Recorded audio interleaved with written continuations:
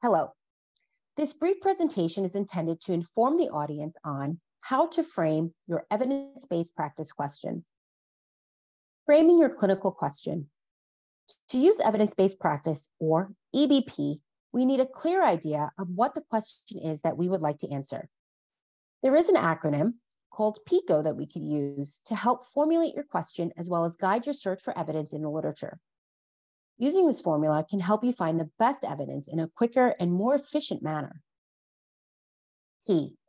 This stands for population or patient.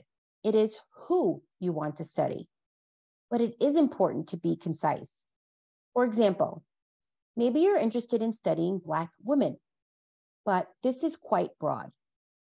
What is it about Black women that you are interested in studying? So, Black women with hypertension is a better choice. But that is also broad and can be written more concisely. The best option would be Black women with uncontrolled hypertension. I. This stands for intervention. What is it that you would like to do? An example would be providing access to treatment, but that is quite broad. Virtual access to treatment would be better, but even that can be written more concisely. The best option would be a specific type of virtual access to treatment. For example, a medication self-management smartphone app. C. This stands for comparison.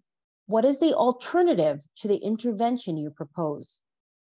Having a comparison is not necessary. An example would be usual care or standard of care, comparing the intervention you propose to the standard of care. O. This stands for outcome.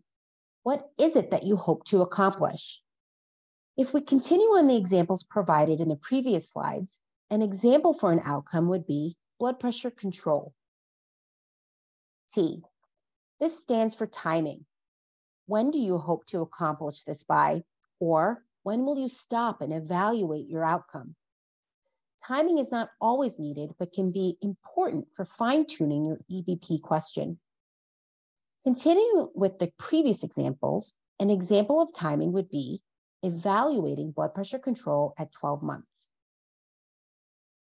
Now that we have completed all steps, we have a final Pico question.